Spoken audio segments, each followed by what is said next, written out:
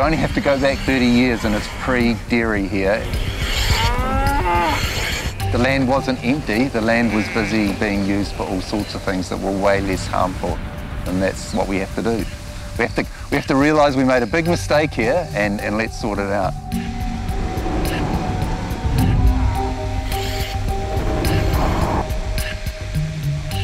And it's not just me saying this, I mean, many people have said this is not the place for dairy. It's too porous. Everything comes out of there too easily. So for the Canterbury situation, what we've got is the mountains, the Southern Alps here, and basically just huge outwash plains of gravel that come out. So the mountains being pushed up and being eroded down, and the gravel's being pushed out by the rivers across the plains here. So everything that happens on all of that flat land out there, the groundwater is very connected to the surface water, the river water. It's like a big gravel fan with water flowing through it from the mountains, from the glaciers.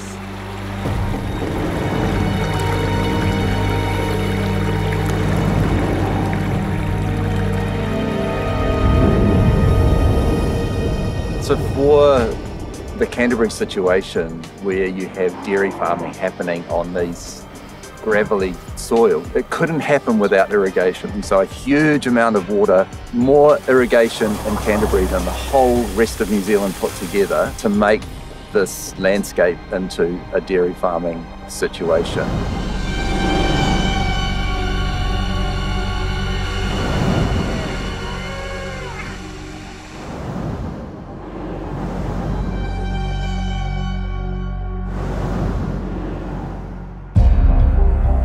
In the European Union, they've calculated how much waste comes from one cow, and the limit is 1 cow per hectare. The average for Canterbury is up over 3.5 cows per hectare. You know, this is extremely intensive farming here.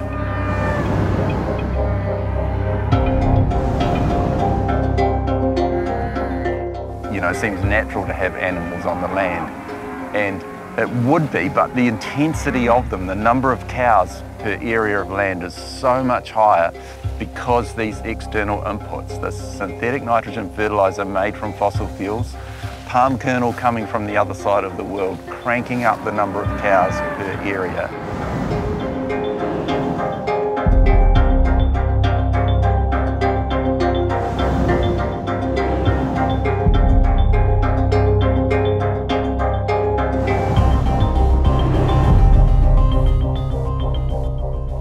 Nitrogen goes onto the land to grow the grass. The cows eat the grass.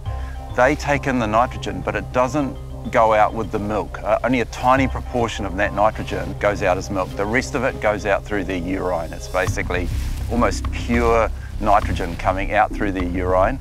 And if you've seen a cow urinate, you know that it's just this dump of you know, litres of liquid onto the land. Such high intensities of nitrate and so much volume of liquid that it just goes straight down, and it goes very quickly past the root zones, through those gravelly soils and into the layers and layers of aquifers that run out this way. And then those aquifers pop up in the rivers and the rivers downflow into them, but they basically make their way out to here. The first name for Waihora was Te Keti Ika o Rakai Hautu, so the fish basket of Rakai Hautu. And there's 165 different varieties of birds and probably 45 different kinds of fish that are in Te Waihora. It's a significant food basket, and it has been for generations.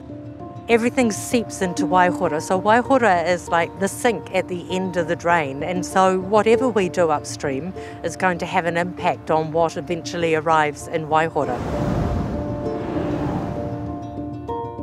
What happens in aquatic systems in fresh water is that nitrogen drives algal growth, which is the water version of grass basically. And that's when you see the lake change into all these odd colours. You can have cyanobacteria, which is lethal to life. It can kill the bird life, it can kill the fish life, it can kill humans. And plus it alters the oxygen concentration. All around the world there are dead zones that are caused by nutrients flowing out into the ocean because of there's no oxygen in the water. And this is the same kind of thing that happens in the lakes and rivers here. I've been here about 30 years. What's the difference? What do you used to see? Well, you'd catch your limit every day. Like 30 flounders a day. Now you get lucky to get one.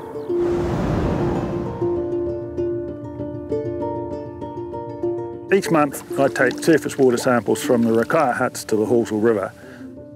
It's measuring milligrams per litre nitrate N. It should be well less than 1 milligram for a lake. And so that's 3 or 4 times higher than the national bottom line. This is the problem. Nitrogen, you can't see it. I've always felt that if nitrogen turned our rivers and lakes red, there's no way we would have got to this point. The other part of that, of course, is that in Canterbury, all of our drinking water is coming from the groundwater. And so it's not just an issue for the lake and for the ecosystem, but it's also a human issue now as well.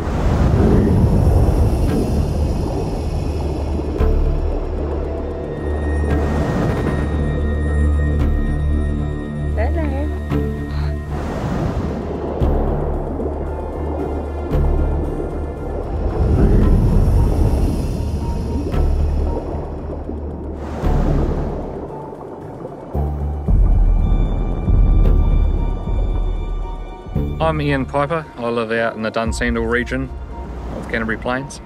I live here with my 2 young boys and my wife Amy.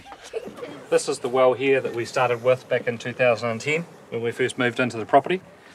The test results that we first got back in 2015 were around about the 13 odd. Last year we got our water tested again and the test results had shot up quite a lot. They had gone into the mid-17s. At that point we decided to bite the bullet, go to our bank and get a mortgage so we could get a new well. We did that, we got the water tested and the new well was around about 11. So we were only marginally below the New Zealand standard. To me, I still wasn't happy with this. We're now drinking water through our reverse osmosis machine. That's got our levels down to about 4.2. All up now, we would have spent close to $17,000 with drilling the well and putting the filters in place. And still no cigar. Still no cigar, still no clean water. I don't think we need to go any further into the future to know that where we've been has been a mistake. I think we can look at the science today and say this has been wholesale regulatory failure. Over the last 30 years, Environment Canterbury has been monitoring different groundwater areas across Canterbury. And we know that 73% of them are either likely or very likely still increasing in nitrates. So it's a dire, it's a serious situation. It's not the farmers' fault that they have these problems of the intensity of farming in Canterbury. They've just merely responded to the market drivers and they're just doing what they can to stay in business.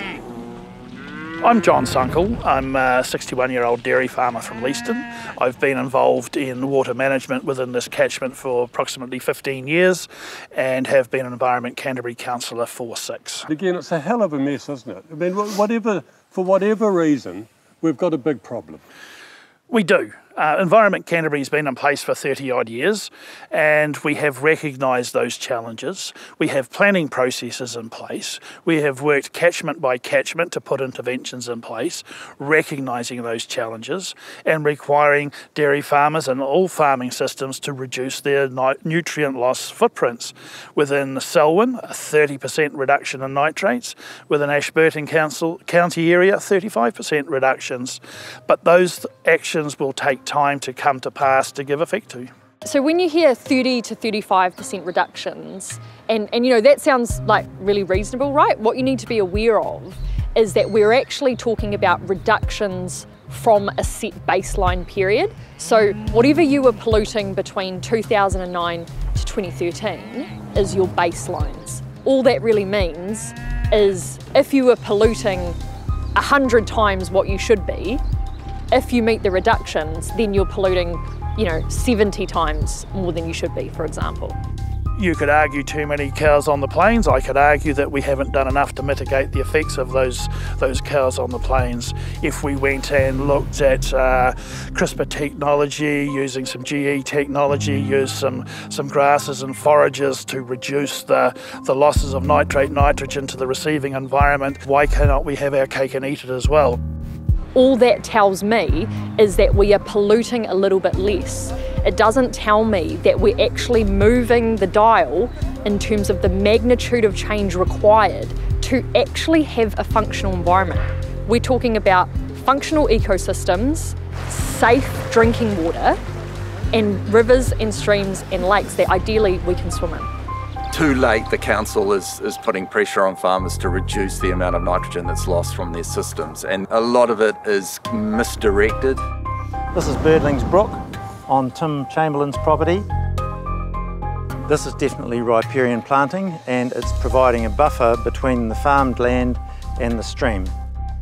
Well, the buffer will be very effective at filtering out sediment and fecal organisms. It won't be as effective against nitrate from further up the plains. Planting up riverbanks is great for a whole lot of reasons, but it's not addressing the key issue, which is that nitrogen moving down through the soils. It doesn't matter what you do on the edge of that, it's the pressure going down. We're not getting there with what we're doing at the moment because we're talking about a few percent change, or up to 20% change is seen as extreme, when our calculations show that we need a 12 to 20-fold reduction in the number of cows to achieve healthy fresh water.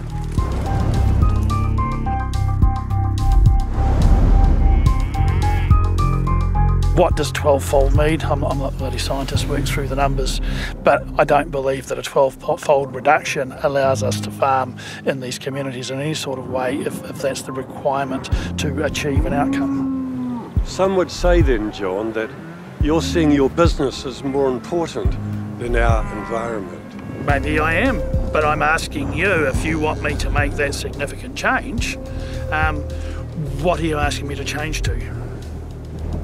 What will you give up? Would you give up your house, your car, your retirement fund, your super fund, everything that you own and have strived to for your retirement and walk away from that?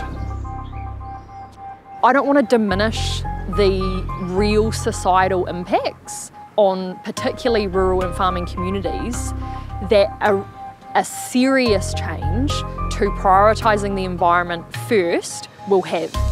The change has to be enabled. We have to be able to help farmers get out of the trap that they're in at the moment.